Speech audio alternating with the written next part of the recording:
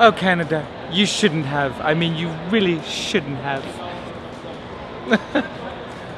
Oh, they're mine now. Fan brought them for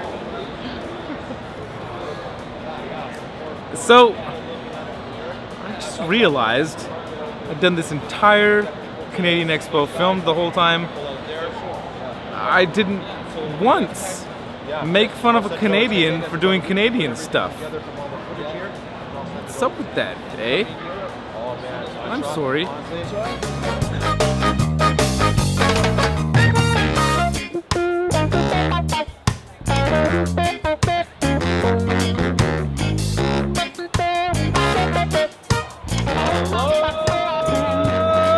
Ha! Oh, you blew out the microphone, I bet. Dope. So we're sitting here with Dave, Sky Lily, and we're about to start the expo. This isn't the end of the expo. We're just starting the second day. We are just starting. Starting the second day. Last night, some of us may have made some like questionable choices, but luckily, some of us aren't going to judge the others. What stays in Toronto? Wait a minute. What happens? Let's go to the expo. Full disclosure, this is actually the end of the expo. I changed my shirt back. I forgot to put on deodorant this morning.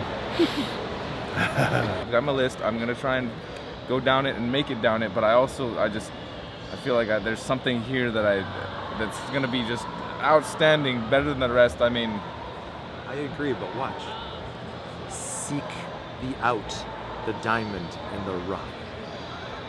Yes, Jaffa. We're here at Tails of Scales for our first victim of the day, and he's already out. Dragon scale is really, so this is a banded Euromastic. They're herbivores, so they only eat vegetation. They're from North Africa. They take a basking spot of around 130. Need UVB obviously, because they are sort of a desert species. But yeah, super friendly, really nice with the black skin, really unique. And they have that sort of like pumpkin orange. You wanna hold them? Yeah, I do actually. I've never actually got to hold one of these guys before, so pretty freaking sweet, man. Look at this little guy, he's super friendly. They're not all friendly like this, are they? So they've been working with this guy for about 5 years, that's why he's nice. I still get used to the claws. I mean, I'm so used to snakes all the time, and the claws make me like realize that they're sharp at pointing things at other places than the mouth, but.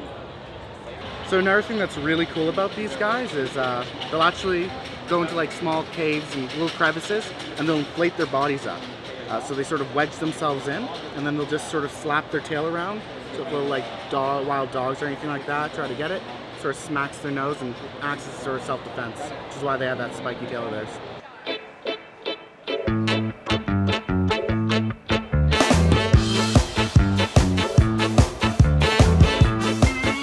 Here at Monarch Reptiles, and there was this rough-scaled sand boa that I wanted to show you guys. It was huge and really cool looking, and I really wanted to show you, but that's the price you pay for making it down the list on the second day, is that somebody came and bought it. But I did find something else really cool that they've got here. Spiel on this. I don't really have a spiel for this guy, unfortunately.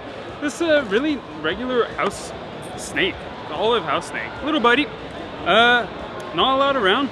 We had a trio. Now we only have this little female alone. Don't see them very often, surprisingly. Beautiful snake, beautiful black snake. Gets a little, about 5, 6 feet, depending on the species. There you go.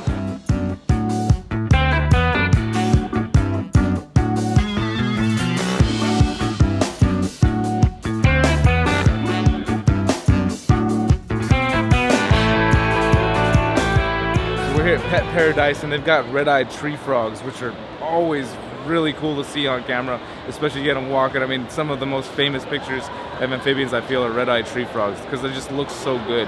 Not just on camera, but in person too. So you know, they're one of the few ones that's captive bred quite frequently, which is always nice too. They are very nocturnal, so unfortunately a lot of their activities usually at night, but we do find that in the store after we spray them down, the males come out, start croaking, and everyone starts moving around for a little bit. But yeah, when you see them on the glass, you just see green, and then when they wake up, you just see all that. Their big red eyes, orange toes, and all those stripes and blue coloration along the sides there. We're here at Surly Snakes, so we got a world's first that he produced here. So I wanted him to show it to you guys. Here's a Hurricane Lesser HRA. The HRA influence, it made it almost look like a super with the swirls. Like, what was the pairing and stuff like that? For this, it was a Hurricane Lesser that I brought in, and I paired it to a red exanthic female. So it's pretty easy to ID. It's all HRAs. And I hit two, I didn't hit two of these, but I hit one without Lesser. That's what I'm holding back, because pretty much every Hurricane male I got has Lesser in it, unfortunately. If you have any questions, let me know. Oh, thanks, bro. I'm gonna put it on now. It's time for a wardrobe change. Sorry, Riley.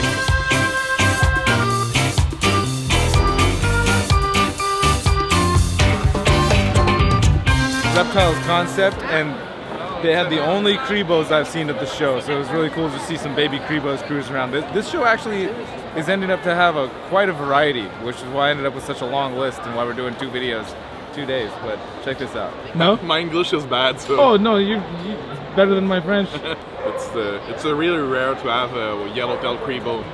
The blacktail, sometimes we have, and Mr. Indigo. So those 2 are nice, but it's a big colibrid.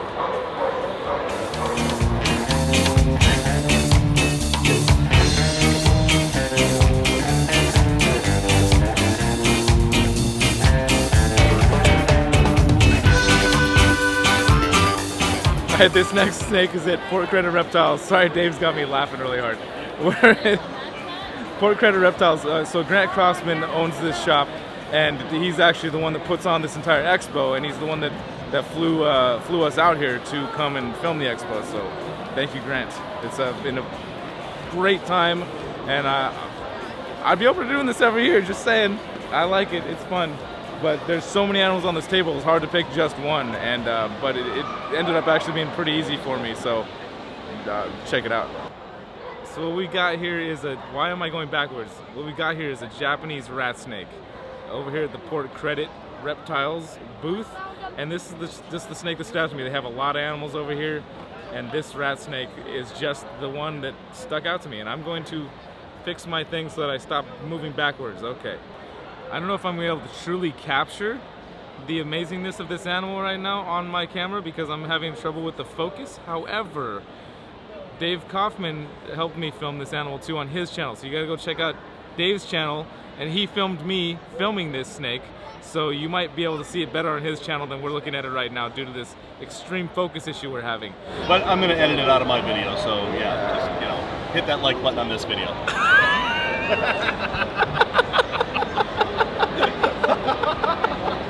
I'm gonna keep that whole laughing section in there. The whole time we're just laughing uncontrollably. Snake cruising through my hands. Laugh, laugh, laugh. It's too good. We don't have enough. I feel like we don't have enough. We had so many laughs. I don't have enough of them on camera. That one has to go in. Wardrobe change number 2. Sorry, Surly. When was the last time you guys saw a Reptile shirt this color? Hill, what do you think about this? Give me your honest, but I know you're gonna love it. Dude, this is awesome. I'm right. To be fair, no wardrobe change is gonna. I can't change this shirt. Sorry. Just in case you guys were wondering where the idea for pear tree pythons comes from, Don's last name is Poirier, which is French, and it means pear tree. I think it's a good idea, and I think it looks great. Of course, one other thing about reptile shows is that people purchase reptiles. I've completely spaced this fact on this video, so I think we should show what Don picked up here. What'd you get, Don?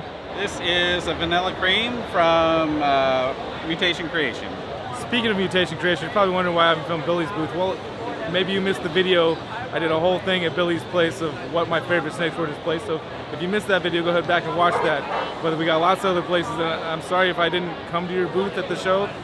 It's hard to film every single booth at the show. I mean, and including a video, just basically a time factor, really. Not even just like fitting into the video. It's more like having the actual time to walk around, talk to everybody, which is a huge part of the shows for me, is talking with everybody. I mean, this is like a happy place to talk to people. We're all into the same stuff, and that's half of the show for me is talking to folks and having that one-on-one time, putting the camera down, and yeah, obviously. So, but there is a video that exists with all of my favorite stuff from Billy's place. Just a couple videos back. I'll put the link right up there somewhere.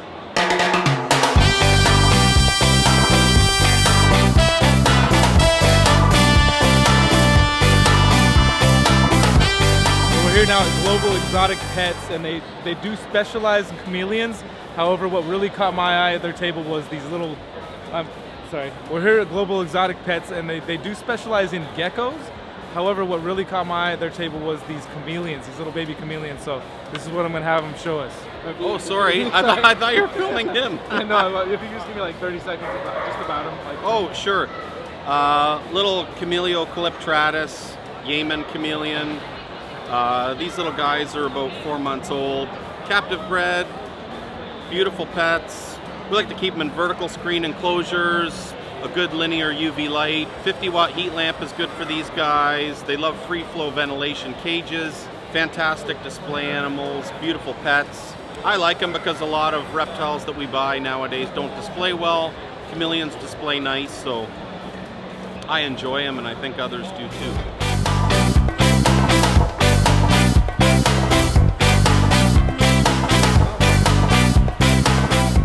Got my buddy Jim here. If you guys watched the video where I put the helmet on with the retic and all that stuff, Jim has successfully used that technique on many animals. So that was where the idea came from. But he also picked up this amazing rat snake. Is it possible to open it up? And I haven't actually handled the snake yet. Sweet. First time ever. This is a captive bred Spiloides, tiger rat snake. And where are these guys from? They're from Central or South America. And there's Mexican local, like there's the Mexicans, they look a little bit different. This one's actually captive bred here in Canada, so I'm not exactly sure where the locality of the parents is. I'm sure he knows. They're not often worked with, they're not often seen a lot.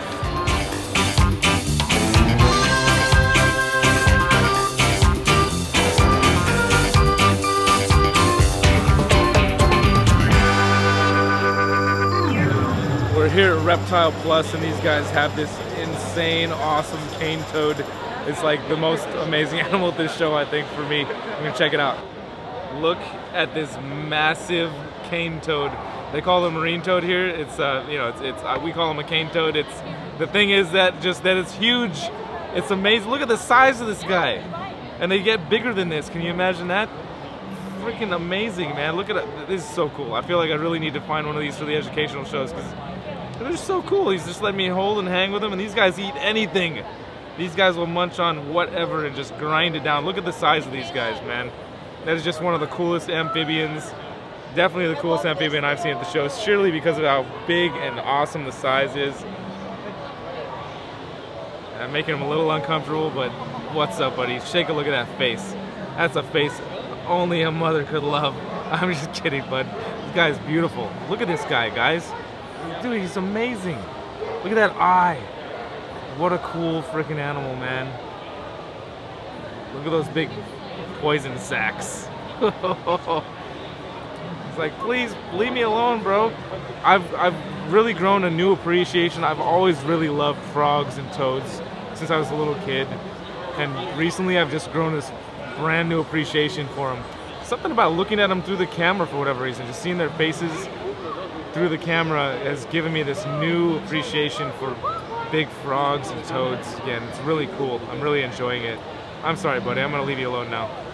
We just finished a fantastic interview here with Mr. Mark Mandic on Triple B TV, and I gotta say, like, I tear up about stuff here on the vlog a lot, but Triple B TV doesn't happen so much. It's kind of more of our professional interview channel. If you're not subscribed to Triple B TV, I recommend going down in the description, finding the link for it so you can check it out, because possibly one of the better interviews done here on Triple B TV and or on Triple B TV, not here on the vlog.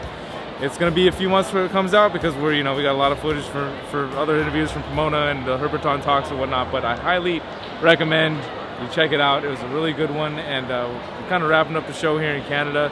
This was a bit of a shorter video. I'm guessing, since I haven't edited yet, it could end up being 27 minutes long. Who knows? We won't until I edit, so I don't know why I try to talk about how long a video is until it's actually done. My point is that Canada has been amazing. I can't wait till the next time we get to come back here, which hopefully would be next year, because it was a good time hanging out with friends that we've known for a long time, friends that we've just met, friends that we've known for a little bit. I hope you guys enjoyed the video. I hope you guys have a great day, and until we see you again, many, many alohas to you and your families.